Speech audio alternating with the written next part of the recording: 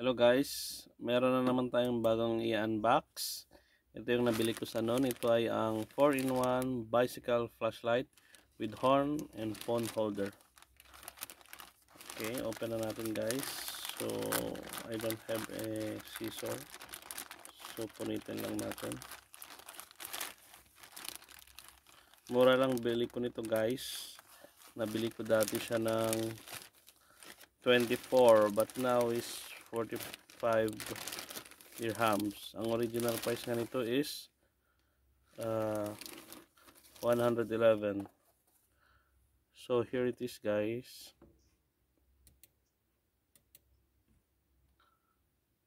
Okay, where's the camera? Bicycle horn lamp plus mobile bracket, 250 lumens, 200 meters. Wow, 6 to 13 hours. USB 1 amps. Okay, waterproof daw siya. Let's try to open it guys. Ang model niya is FH 5501.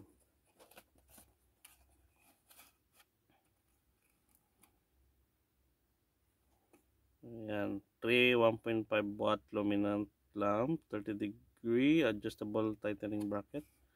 Support range for mobile phones 4 to 6.2 inches. Charan! Ito pala yung laman niya guys. So dito natin nilalagay yung phone natin. Ito yung ilaw niya.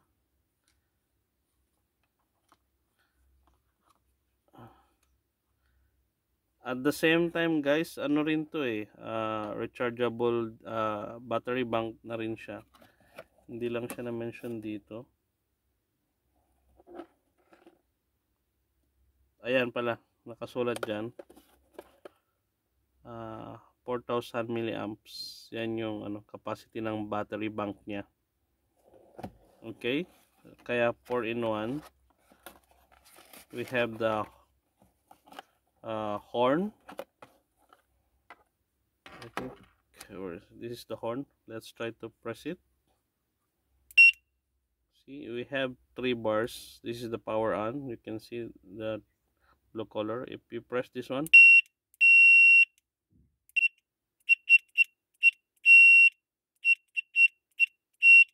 you can press short.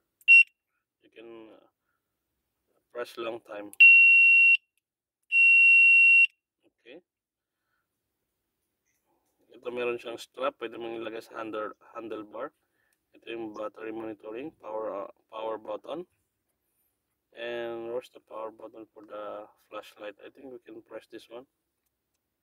Yeah, press 1.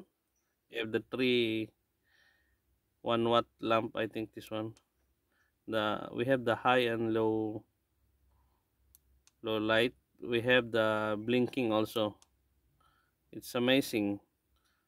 For the price of 24 dirhams, you can try to buy it at a low price. Just wait for the sale. And these are the ports. I don't know the whole bot. I think the one hole here is for the charging. The other one is for charging the battery bank, and this one if you are going to charge your phone. Okay. So it's like okay, 1 2 3. Just press one by one.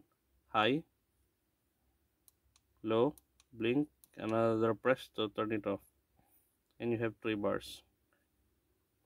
And we have 1 the light, 2 the holder, 3 the battery bank, and 4 the horn.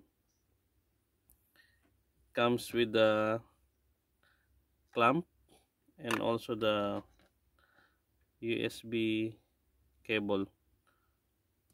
You can use it in reverse. If you're going to charge your phone, you can use this one, plug it to your phone, and if you're using as charging the battery, you can use the other side. Yeah, that's it. Let's try to charge it.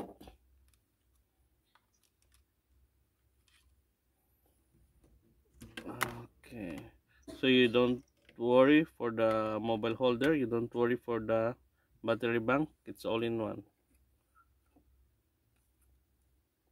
Okay, so when you're charging, it's blinking here.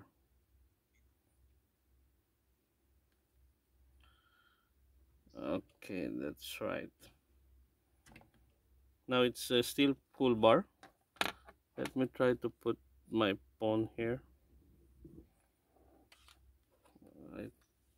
I hope it will go inside. It's very tight, so it will not uh, fall easily. The grip is so tight, guys. How we will fix it? It's with the clamp only. So I think we just have, it's a slide one.